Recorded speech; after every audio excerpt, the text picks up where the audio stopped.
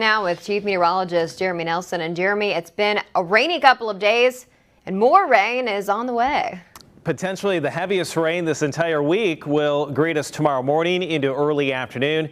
Tropical storm Eta is lifting to the northeast, and we do have a high impact weather day in store for tomorrow. Some periods of heavy rain, most numerous morning through early afternoon.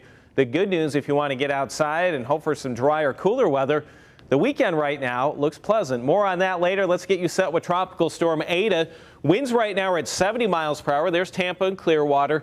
Forecast track bends this storm off to the northeast tonight, offshore by early afternoon on Thursday as it weakens to a tropical depression. Notice how it doesn't move directly over us, but we'll still feel some impacts, and let's start to discuss those. The first impacts, and we've been feeling these for days with the circulation twirling in the Gulf of Mexico. We've had these waves of rain push across our local area, and as the center of circulation heads into North Florida, you guessed it, more rain in the forecast, and some of that may be potentially heavy during the morning commute tomorrow through about midday and early afternoon. Storm Tracker Radar Network, a bit of a low right now in the rain intensity and overall coverage. Just a scattered shower area down to our south, a few sprinkles mixed in that will pass by Hinesville and Fort Stewart, potentially near Richmond Hill, and could see a little more wet weather into Savannah in about 90 minutes or so. Our forecast this evening, we'll keep scattered showers in there. Muggy conditions. It's so uncomfortable outside right now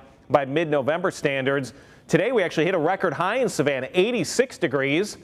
Yes, warm, and at night it's just not cooling off, and out the door tomorrow morning, not only muggy and mild, but also you want the umbrella with 90% chance of rain tomorrow. Basically a guarantee we get wet across our area. And this is a nice change of pace. We had the trend drier, but we took some of the rain chances out altogether. Unfortunately, though, tomorrow's a day you want to stay weather aware, and we'll help you do that. Let's talk about your hour-by-hour forecast and the timing of some of the heaviest rain. We'll pause this several times, and one of those being out the door tomorrow morning for the morning commute. These areas of yellow and red and orange, that represents steadier, heavier rain, so some downpours are possible.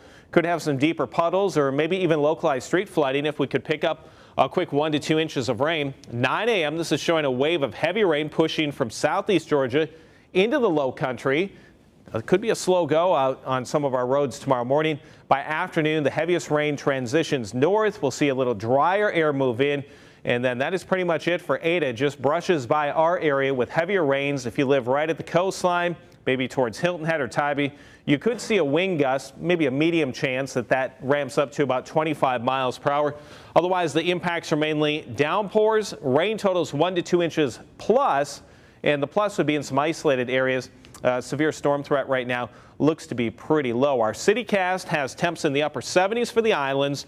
Otherwise, most inland locations will reach the low 80s tomorrow with that 90% chance of showers and thunderstorms. And I have to show you this because the weekend forecast has improved a lot. Upper 70s on Saturday, 81 degrees on Sunday, and there will be a noticeable drop in the humidity, especially by the first half of the weekend. Here's your certified most accurate forecast.